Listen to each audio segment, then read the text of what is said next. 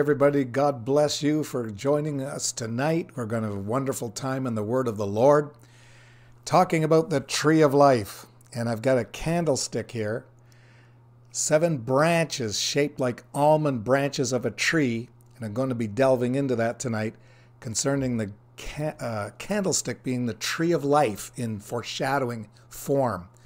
And of course, life is given and received through the Word of God. Jesus said, "My words are life, they're spirit." And we're so thankful tonight that we can have the Word of God give us the light. I see the light, I saw the light. And light represents truth. And it's like the fruit of the knowledge of good and evil was lies, where the fruit of life is truth. And so it's very important we understand that there is a connection between the tree of life and the candlesticks. And His Word is a lamp that shines to our feet so that we could walk the pathway. And the Bible talks about the path of the just is as the shining light that shineth more and more unto the perfect day. And the number 7 represents perfect. So you've got a lamp giving perfect number 7 light for our pathway. And it shines more and more till it brings us to that perfect day, the brightest time of the day. If we're children of the day and not of the night, like 1 Thessalonians 5 talks about, then perfect light, the perfect day, the complete day, would be the best state of being we could be in as believers, where we've got all the light, perfect, mature, number 7, representative of maturity and light. And so let's believe God tonight together in Jesus' name that we learn these wonderful truths as we continuing to study the mysteries of the tree of life revealed. We're in part 8 tonight. 8, by the way, is the number of resurrection. And I'm going to be talking about resurrection tonight.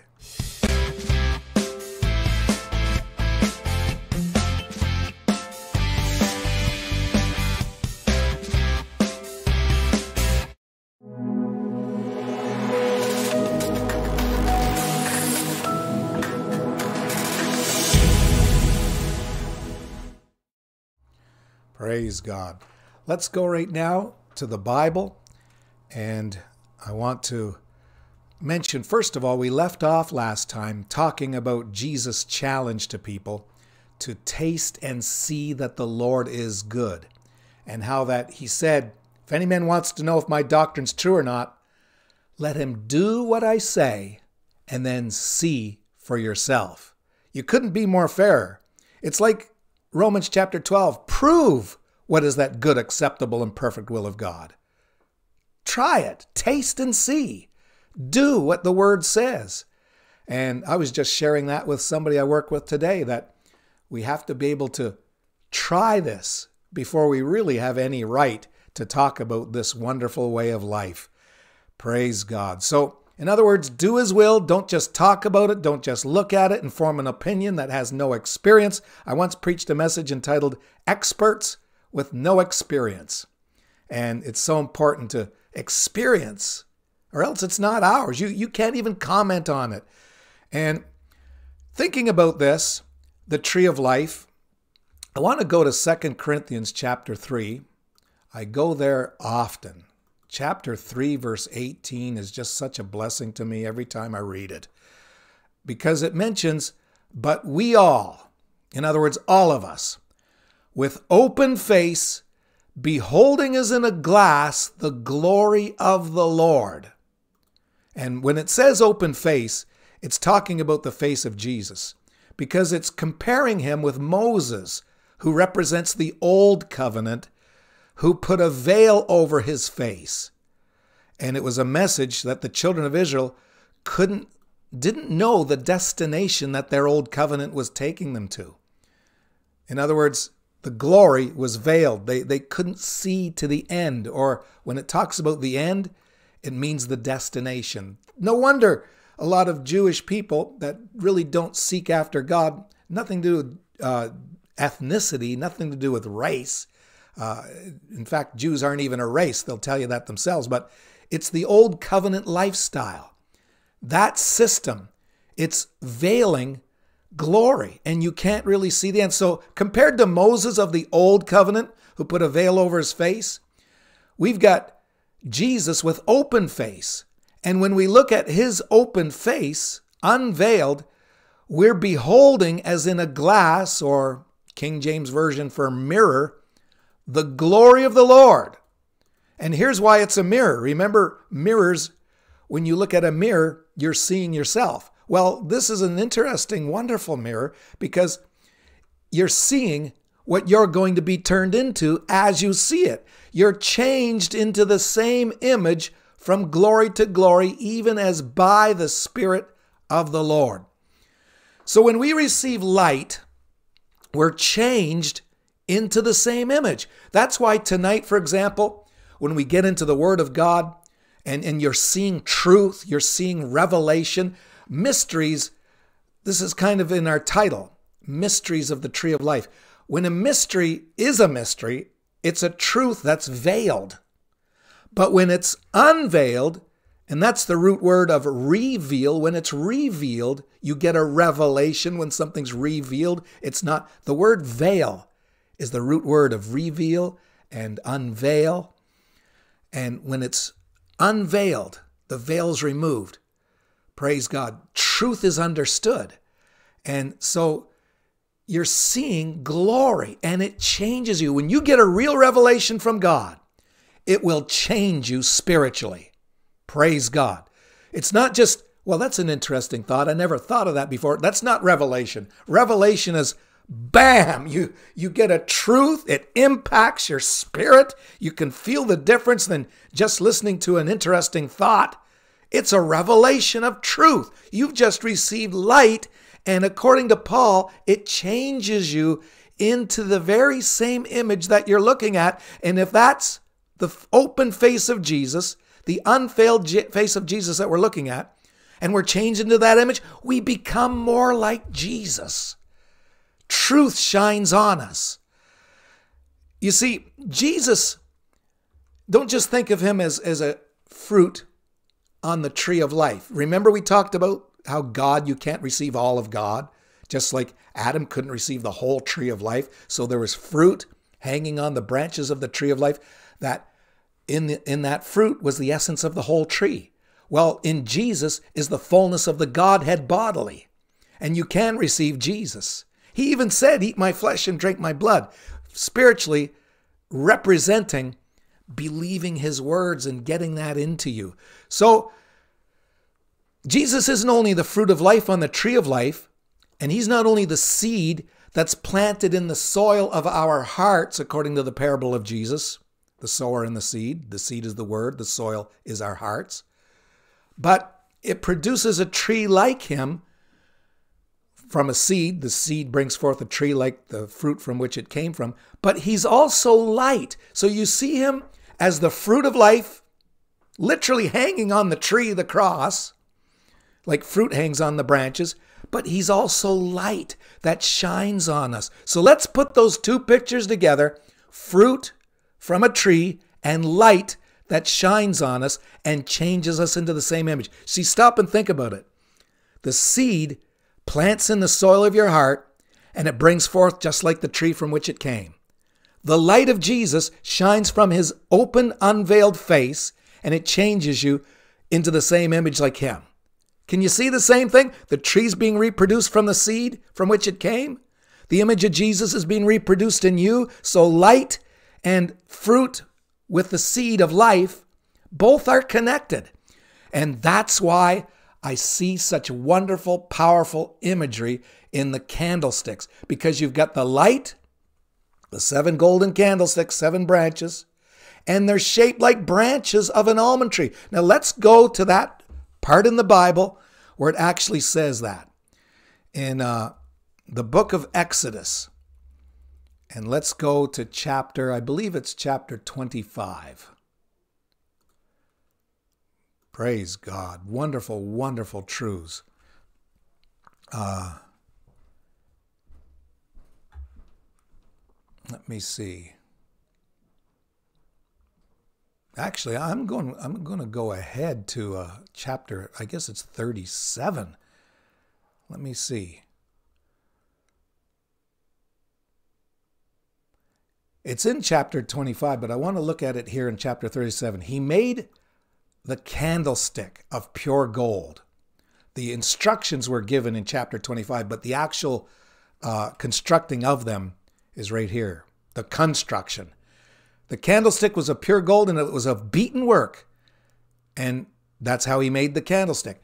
His shaft, there you've got the middle shaft, and his branches, his bowls, knops, and flowers were the same. So there's 3 branches out of the one side, 3 branches out of the other. 6 branches going out of the sides thereof. And there it is, 3 branches of the candlestick of the one side thereof, 3 branches of the candlestick out of the other side thereof. 3 bowls made after the fashion of almonds in one branch. So you got 1 branch, 6 altogether with the shaft. 1 branch had 3 almonds.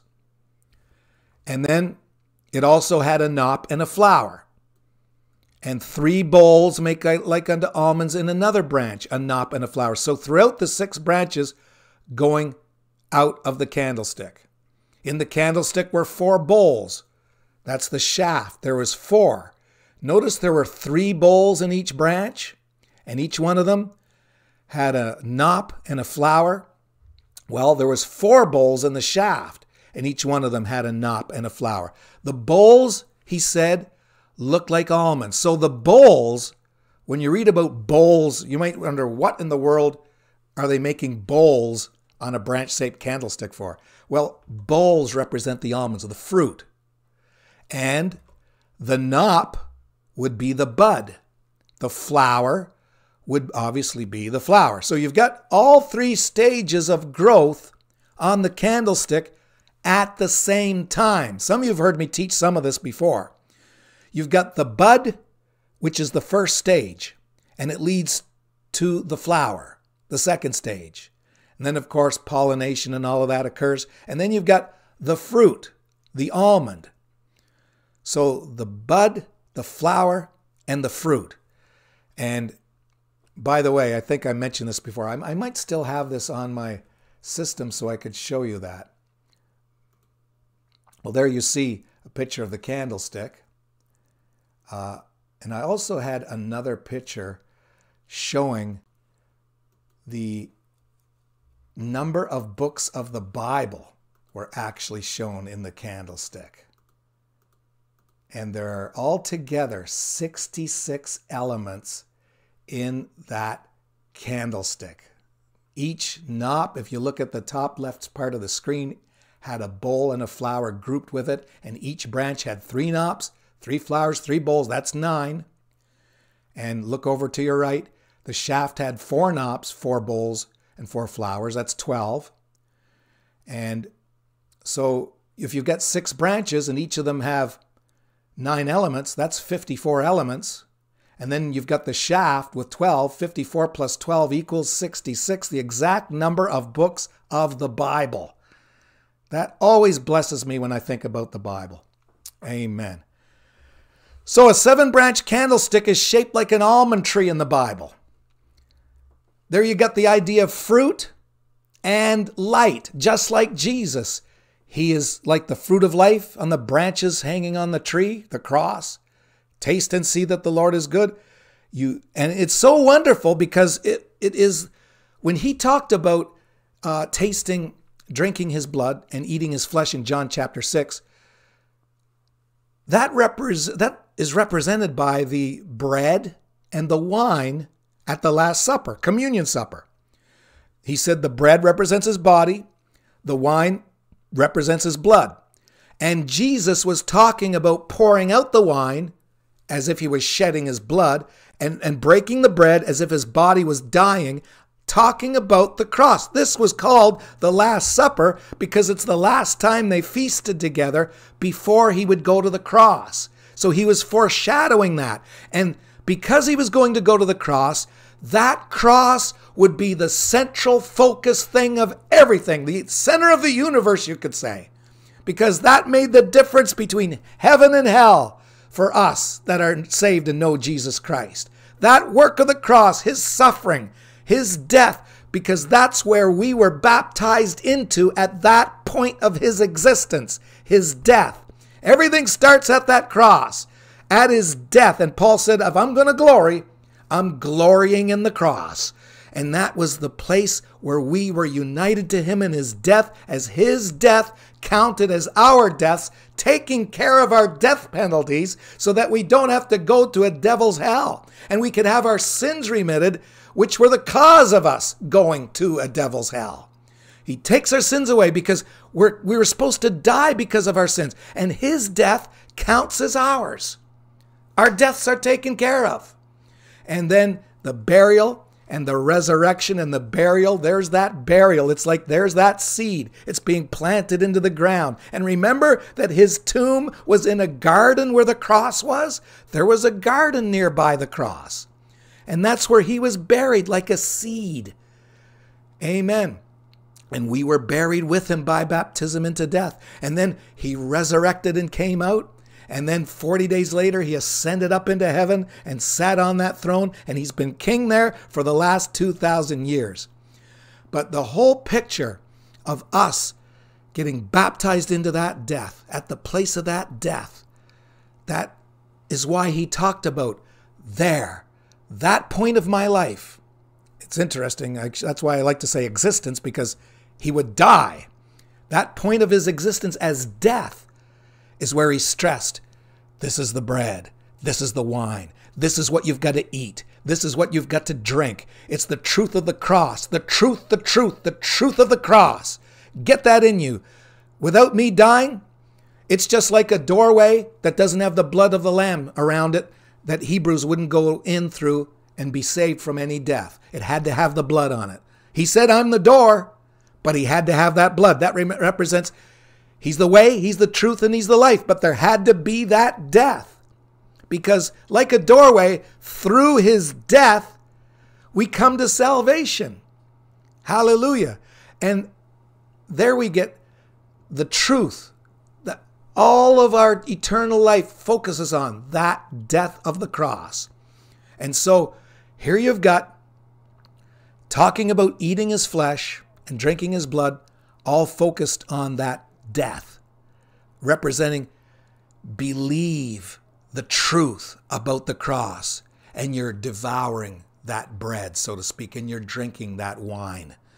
Amen. And that's your food of eternal life. Remember, the fruit on the tree of life would have rendered Adam, who was a sinner after he sinned, obviously, and God spoke about him going to that tree of life and eating and living forever. So God had to get him out of there because he had to have his sin dealt with if he was going to eat of that fruit of life and live forever. Otherwise, if his sin wasn't taken care of and he would eat that fruit and physically live forever, there'd be another devil in the universe, another sinner that doesn't die. And so Jesus Christ had to die for us, and God had to get Adam away from that tree. That's why he separated him. But now that Jesus has come and gone to the cross, now we can go to the fruit of life. We see our sins remitted. Oh, I need to show you this. So much is opening up right now in my spirit about this, and some of you have probably already caught this before, but it's just coming to me so strong. I feel the Lord prodding me to get back to this. Now notice, in Genesis 3:22, after man sins, God said, behold, the man is become as one of us, to know good and evil. And now, lest he put forth his hand and take also of the tree of life and eat and live forever, therefore the Lord God sent him forth from the garden. So God had to get him out of there. Now, God wanted him to eat the fruit of life before, and it would render him immortal. It would render him, somebody who had that life of God inside of himself. But all of a sudden now God doesn't want him to take it because he's got the fruit of the knowledge of good and evil in him. And God doesn't want that combination because Adam had to have his sins dealt with before he could take of the tree of life now. God does not want us mixing sin with righteousness. He does not want us sitting on the fence and one hand in the world and the other hand's holding on to Jesus. like two-timing God. We're flirting with the world. And the church is called the bride, and Jesus is like the husband or the groom, and his bride making play with the world and serving him. He doesn't tolerate that. You've got to be in all the way. You can't sit on the fence. You can't have heaven and Hollywood or heaven and hell, whatever you want, at the same time. You've got to serve Jesus. Praise God. And in this case, because Adam still had sin in him, God said, I don't want him to mingle that with the fruit of life. His sin has to be dealt with first. I need to maintain his mortality because I'm going to save him from his sin by having me in the flesh die for him to take care of his sin. And then he can live forever. And so I believe that's why Jesus talked about eating bread and drinking the blood, the wine, talking about the cross and the death, because the food of life happens at the tree of life, the cross. Hallelujah. So much is there just about that tree. And so, like I said, he's like fruit hanging from branches on the tree of life and light. And the candlestick shows both of it at the same time.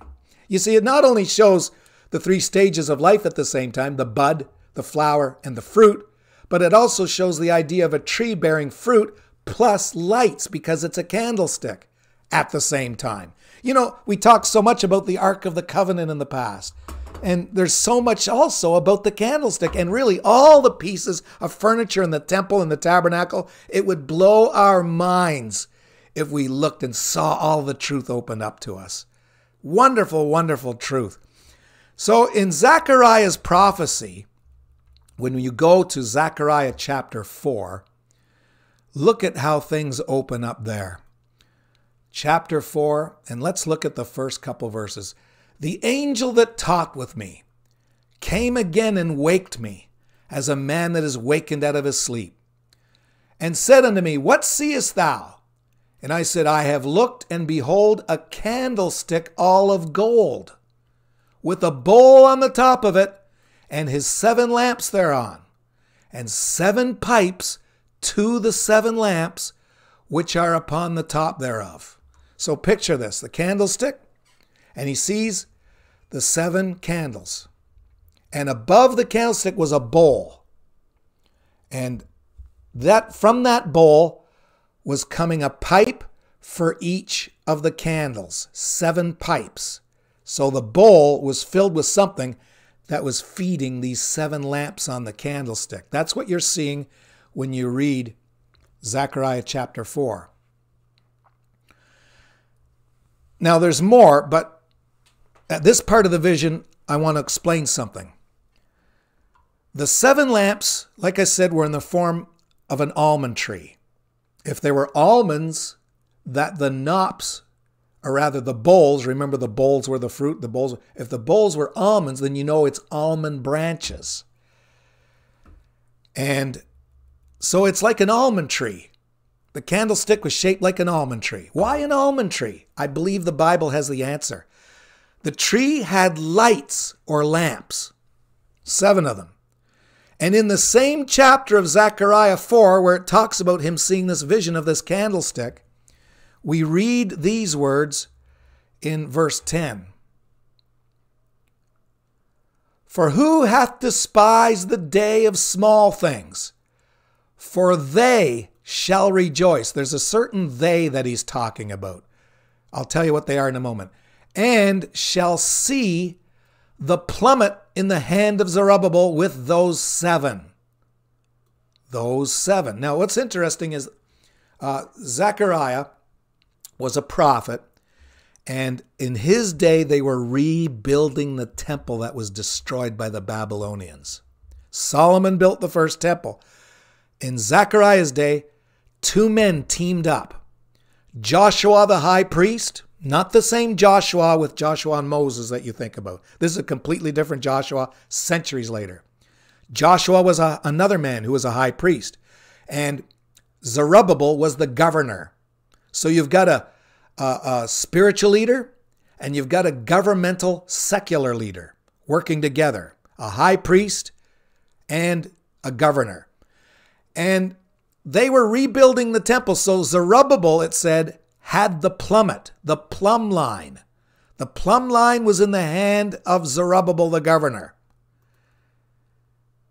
And it says that those 7, they are the eyes of the Lord, which run to and fro throughout the whole earth. Now, isn't it interesting? You're seeing a link of the 7 candlesticks, which are 7 lights, linked to the 7 eyes of the Lord looking through the whole earth.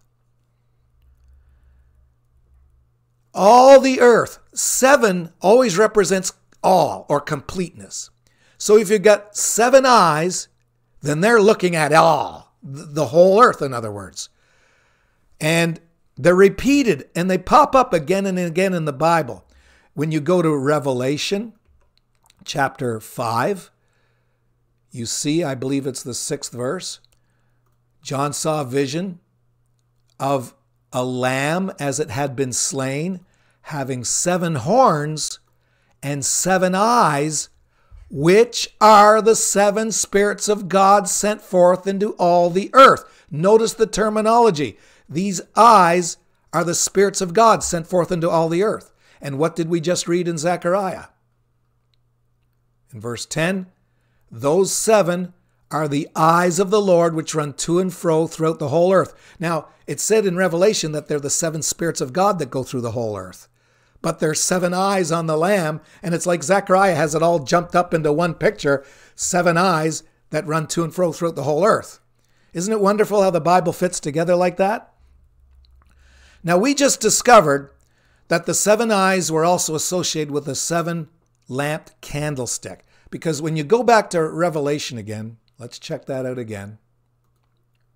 In verse 6, 7 eyes are the 7 spirits of God sent forth into all the earth. Let's go back to chapter 4, one chapter earlier. And when John sees, the first thing he sees is a throne. When heaven is opened up to him, remember the countdown I have on my videos? There's a door open and it's like a wilderness all around. But behind this door, there's like another world. That's like what Revelation shows. A door open in heaven and he looks and sees heaven. And then there's the throne in there, which the Ark of the Covenant represents.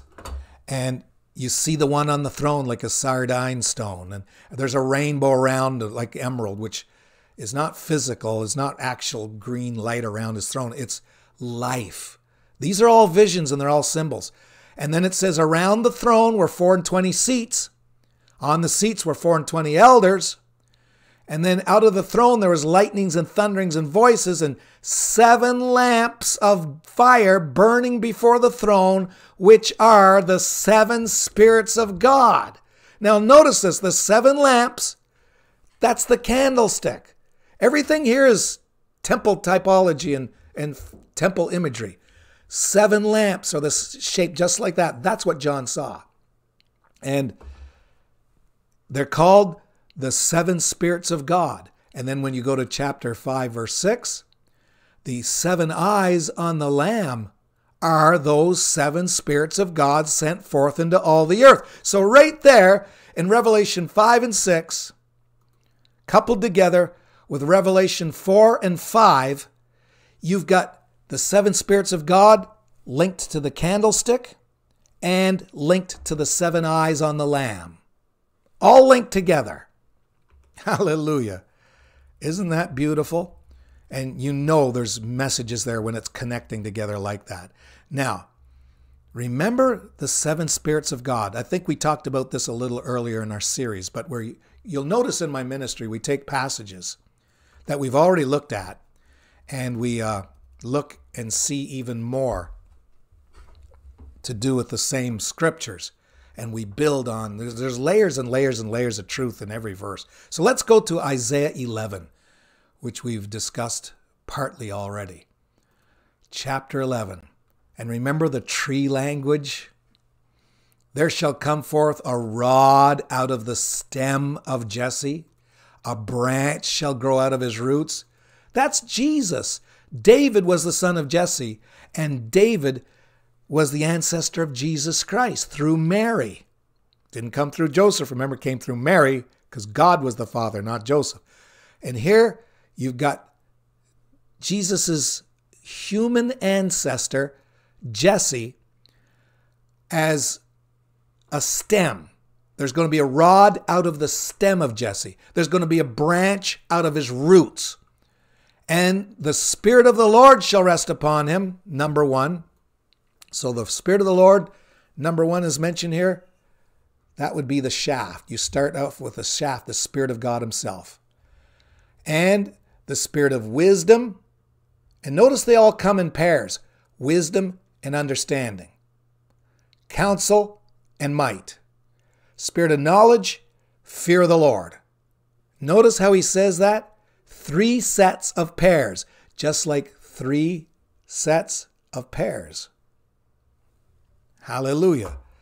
And what will these 7 spirits? There's 7 spirits. Remember, Revelation said the eyes of the Lord are the 7 spirits of God. And remember, the 7 lamps are also the 7 spirits of God. So here you got the 7 eyes, the 7 lamps, all right there.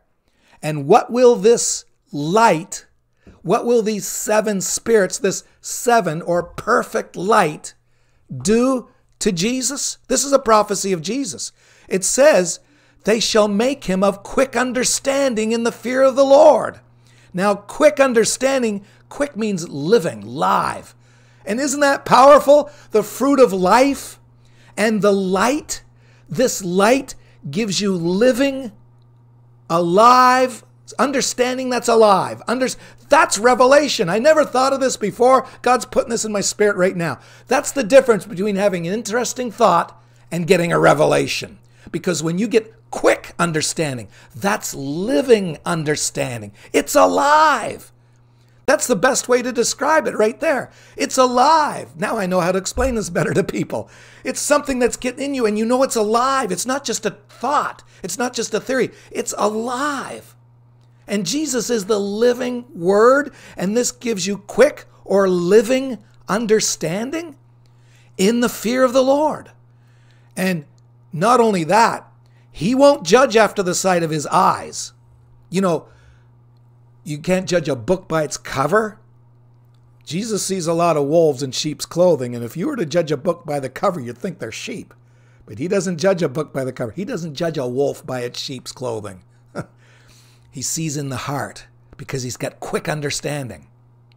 And he won't reprove after the hearing of his ears. It's not just what people say about, aren't you so glad that it's not just what people say about you that he's going to go by? He doesn't judge after the sight of his eyes. He doesn't reprove after the hearing of his ears. So what can you do if you don't go after the sight or after the hearing? But with righteousness, that's what you do. With righteousness, you judge the poor and reprove with equity for the meek of the earth. And he shall smite the earth with the rod of his mouth, and with the breath of his lips shall he slay the wicked. And righteousness shall be the girdle of his loins, and faithfulness the girdle of his reins. And there you're going to get, and this isn't, by the way, this is not talking literally, folks. Please, please get this in your spirit. There's people that will literalize visionary emblems. I mean, it's like saying, John saw a lamb with 7 eyes and 7 horns. I can't wait to get to heaven because I want to see that cute little thing with its 7 little eyes and its 7 little horns. Yeah, but he's walking around as if he had been dead. He's got some wounds there, in other words. Remember the nail prints in Jesus?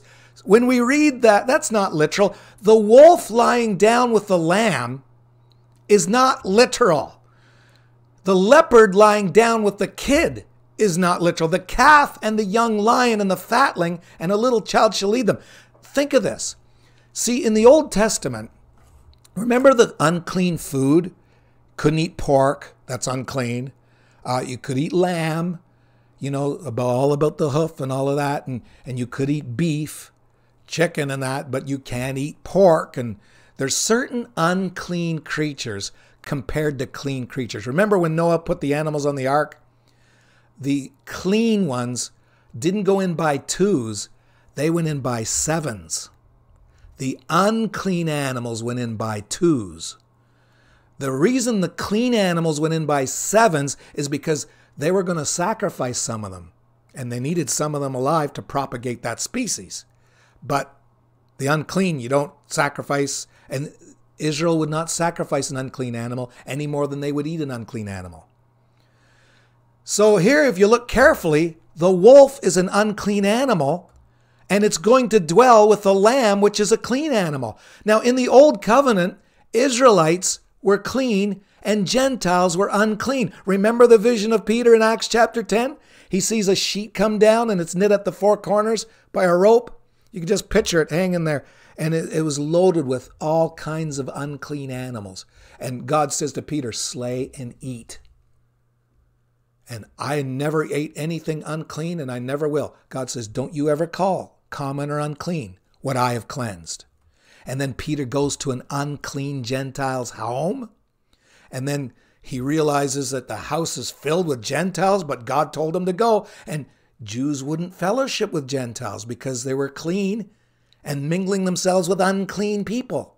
And then it dawns on Peter, now I know of a surety not to call any man common or unclean. He understood the vision. Those unclean animals represented the Gentiles, and God was cleaning them. He was bringing them into the church. And by the time it was over with, they started speaking in tongues as God filled them with the Holy Ghost in Acts chapter 10 and 46. And then the Jews that were standing there with Peter were kind of looking at each other.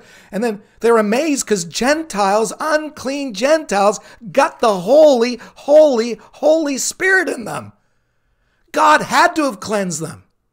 And then Peter says, who's going to forbid me from baptizing these in water? And he commanded them to be baptized in the name of Jesus. Hallelujah. So if unclean animals represent unclean Gentiles, look at it again. When this Messiah comes, the wolf, the unclean Gentile, is going to dwell with that lamb, the clean Israelite. The leopard, the unclean, will lie down with the kid, the clean. The calf, the clean, and the young lion, the unclean, and the fatling together, and a little child shall lead them. It's talking about people's hearts all being changed, and not just Gentiles and Jews, but also people that got the spirit and rage of a wolf, and they're going to dwell with the Lamb because God's going to change their hearts. And people that were normally so violent and so bitter and angered, God's going to change all of their hearts. So a little kid's going to be able to lead them all. It's talking spiritually about the results of the ministry of Jesus. It's not saying an actual wolf is going to lie down with an actual lamb. Amen. Get the real picture and you start seeing the wonderful things that God... And it's all because... what's represented on these 7 candlesticks, that light is going to give Jesus quick understanding. Now remember I said that we're changed into his same image? He's not going to judge after the, sight of his eyes. He's going to judge righteous judgment, not judgment after the sight of your eyes. He's not going to reprove after the hearing of the ears. He's going to judge righteous judgment. Not by what he hears, not by what he sees, but quick and living understanding. The life of God, the revelation of God is going to work. And that's what those 7 spirits of God are going to cause him to do. That's why they're on the Lamb. The 7 eyes of the 7 spirits of God are on the Lamb. He's got that quick understanding. And by the way, quick understanding, the Lord's opening this up right now too. Understanding. These 7 lamps, my Lord opened this up. I never saw this before. These 7 lamps are going to give him quick understanding. Now God's showing me right now how to tie together the 7 lamps with the 7 eyes. These 7 spirits or the 7 lamps shine on him, give him, Jesus, quick understanding, and look what understanding is represented by in Ephesians chapter 1. Somebody guess it already? The eyes of your understanding. Isn't that powerful? I never made that connection before this moment. They'll give him quick understanding. They'll give him eyes. 7 eyes. And he won't judge after his natural eyes. It's talking about the eyes of the Lord, the Spirit of God. See, your physical eyes are how mostly by which you understand and comprehend the world around you. He's going to have perfect eyes, 7 of them, and they shall give him quick understanding, it said in Isaiah. And that's why the Lamb has the 7 lamps, which are the 7 spirits of God, kind of put into him as 7 eyes. Because Isaiah 11 says those 7 spirits of God will give Jesus quick understanding, and eyes represent understanding. Are you catching that? Hallelujah. Isn't that powerful? Those 7 spirits of God listed in 11 and 2 of Isaiah will give him quick understanding, which are the 7 eyes of understanding. Amen, amen. Awesome, awesome. That's why I love getting together with these Bible studies with you folks and sharing this, because the Lord is revealing and showing such powerful revelation while we're teaching. That tells us what's happening? We are looking at Jesus with an open face.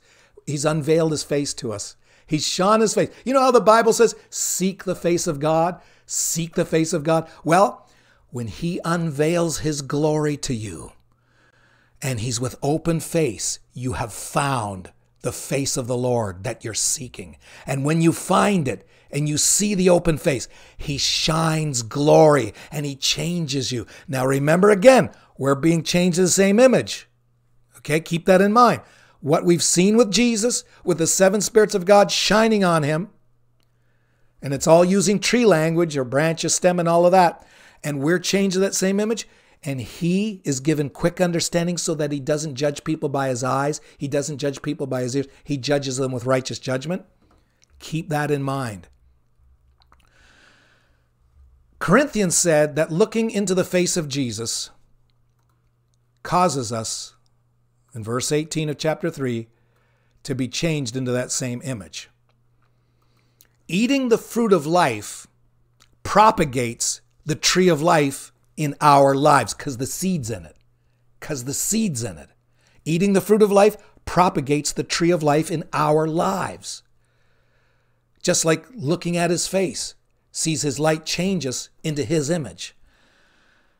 Now, Jesus spoke of eating his flesh and drinking his blood, John chapter 6, Matthew 26 with the Last Supper. He referred to his sacrifice in that instance because his body was broken like bread, and his blood was poured out like wine. And eating that would cause us to have eternal life. He said it flat out. He said it in John chapter 6. You eat my flesh, you drink my blood, you'll have eternal life. And the point of a lamb with 7 eyes, as the candlesticks had 7 lamps, all of that speaks of sacrifice. Here's how. See, Jesus is a lamb in Revelation 5 because he was sacrificed. Lambs were sacrificed. And it was for our sins. And priests actually ate part of the sacrifice that they offered. In fact, the lamb whose blood was put on the doorways in Egypt, remember, that lamb's flesh was eaten inside those homes. And it pictures the fruit of life being eaten in the garden. Picture the entrance where the blood was put as the door. Now, what would have happened if Adam, after he was cast out, tried to go back into that garden, and in that garden, at that entrance, there was a sword of fire that turned every way, a flaming sword protecting it. There was the cherubim that were at the east of that garden. That would keep, if Adam tried to walk in there, it would kill him. So you've got a death at the entrance. You've got a death at the entrance. Now Jesus, he's going to take our death for us. So can you catch this? If there's a death at the entrance, remember the Hebrews' homes, the entrance had blood. There was a death at the entrance. That all works together with the garden. If Adam tried to go in, there would have been a death. But what was that lamb sacrificed for? And why was its blood put at the entrance of those Hebrew homes if it wasn't a message telling us that, Adam, if you tried to get into that garden, you would die at the entrance. But you know something? I, the Lord Jesus Christ, am going to be sacrificed for you. and I'm going to die at the entrance so you can get in. Can you get it? If I take your sins would have had that sword slay you, because no unclean thing is getting in the garden. It's because of your sin that you die at that entrance. But I'm going to take your sins. I'm going to die at the entrance. And so next time you come by, it doesn't see any sin in you because I've taken it and you can go on in. And then when you go on in, you go up to that tree of life and you eat its fruit and live forever because your sins have been taken care of. I'm not going to keep you away from the tree of life anymore because it was your sins that kept you away and your sins are gone. Just like go through that entrance of the blood-stained doorway in Egypt and get in there and eat the flesh of that lamb. Go into that garden and eat the fruit of life. And Jesus is the lamb who said, eat my flesh and you'll have eternal life. You see how it all fits together. Praise God.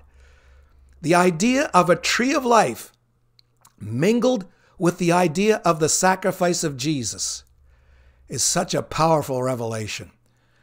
We eat his flesh, we drink his blood, and we get eternal life. And I've been quoting it all night, and I know you know it's there, but let's just look at it again in John chapter 6, where he actually talks about all of that. And just read. Don't you love it? Reading the way he explained it. He said in verse 27, labor not for the meat which perisheth. They had just seen him multiply bread and fishes, and they wanted more. And they worked all that way to go over the Sea of Galilee to go and find him so they could have more bread and fishes. He says, don't make so much effort like that just for food that perishes, but do labor for the meat that endureth unto everlasting life, which the Son of Man shall give unto you, for him hath God the Father sealed. Then said they unto him, what shall we do that we might work the works of God? You told us to labor to get a certain kind of meat that gives us eternal life. Jesus answered, this is the work of God. Believe on him whom he hath sent. You want to know the work God wants you to have? You want to know the labor you're supposed to exert? Believe. Not get in boats and go over seas of Galilee and get fish and bread. Believe. That's the work. And remember, that's how they eat as well. Jesus said, look at it. He said, our fathers, they told Jesus, our fathers ate manna, and they got it from Moses. He gave them bread from heaven, Moses, and he had a sign. What sign do you show that we may see and we may believe you? What dost thou work? Our fathers ate manna in the desert. Moses, he's our old covenant leader. You're this other covenant, but ours, Moses, he had a sign. He had bread following him. And Jesus said unto them, verily, verily, I say unto you, Moses gave you not that bread from heaven, but my Father giveth you the true bread from heaven. He said, you just had Moses who gave you bread. But when you're telling me you want to see me give a sign like you saw Moses give a sign, and the sign he gave was bread from heaven, let me let you in on something. Moses never gave you that bread. God did. So you're already wrong on one point. And not only that, I am the bread that the Father is giving. So Moses didn't even count in both of those cases. He wasn't the one that gave you bread, and he wasn't even that bread. But he said, my Father gave you the bread from heaven, and the bread of God is he which cometh down from heaven and giveth life unto the world. And they said, well, Lord, evermore give us this bread. He said to them, I am the bread of life. He that comes to me. You get me? You've got your food. You'll never hunger. You believe on me, you'll never thirst. And there's the bread and the wine. You'll never hunger and you'll never thirst. You know, that reminds me so much of those beautiful, beautiful words that Jesus said when he talked about hunger and thirst after righteousness. Hunger and thirst after it. Remember, with righteousness, Jesus is going to judge people, not with the eyes, but with righteous judgment. Because he's got that life, and we're to hunger after that righteousness and thirst after it. And it all goes back to taking the fruit of life, which is Jesus, from the tree and getting it. It all goes back to the light that shines from the candlestick, and it changes us into his image. And now he's saying, I am that bread. Hunger and thirst. This is the Lord showing me something new. I never saw this either. He is our righteousness. So when he says hunger and thirst after righteousness, that's like saying, eat my flesh and drink my blood, because right here, I'm righteousness in flesh and blood. I am righteousness in flesh. Hunger and thirst. There's always the bread and the wine.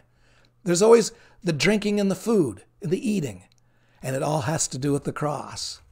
The Lord has so blessed us tonight with revelation. This is so wonderful. Hallelujah. I'm glad this is recorded. I'm glad it's archived so we can research it and dig into it. And now, as I bring this down tonight and bring this to a close, he said, you've also seen me and you don't believe though.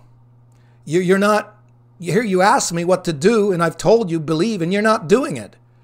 As the Father giveth, all that the Father giveth to me shall come to me. And him that cometh to me I will in no wise cast out. Because I came down from heaven not to do my own will, but the will of him that sent me. And this is the Father's will which has sent me, that all of which he has given me I should lose nothing, but should raise it up at the last day. And this is the will of him that sent me, that every one which seeth the Son and believeth on him, unlike you guys, you're seeing me, but you're not believing, may have what? Everlasting life. I will raise him up at the last day. The Jews murmured because he said, I'm the bread which came down from heaven. And they said, is not this Jesus, the son of Joseph? So forth and so on. He says, don't murmur among yourselves. No man can come to me except the Father which has sent me draw him, and I will raise him up at the last day. It's written in the prophets. Oh, I can go on and on. But here it is. He that believeth on me hath everlasting life. I am that bread of life. So you know how you eat the bread? You believe it. You eat the bread by believing Jesus. Your fathers ate manna in the wilderness. That's what you guys were talking about a little earlier with Moses. And you didn't even realize Moses didn't give you that bread. God did. But guess what? They ate manna and they're dead. But this is the bread which cometh down from heaven, that a man may eat thereof and not die. See, the manna in Moses' day came from heaven. But people, even when they did eat that, although it was from heaven, they died. But Jesus said, I'm the bread come from heaven now. And unlike manna, you eat me and you will get eternal life and never die. I'm the living bread which came down from heaven. And if any man eat of this bread, he shall live forever. And the bread that I will give is my flesh, which I will give for the life of the world. Oh my, so much is coming. Hallelujah. So I'm going to have to hold that thought and have you remember that I'm holding it till we come next time, where we are changed into the same image like he is. He had those 7 spirits of God come on him. They made him not judge after his eyes, not judge after his ears, but he judged righteously. And we're being changed that same image. Oh, folks, there's so many mysteries of the tree of life that God wants to open up to us like this. And this is just so wonderful. And thanks so much for spending this time with me tonight. And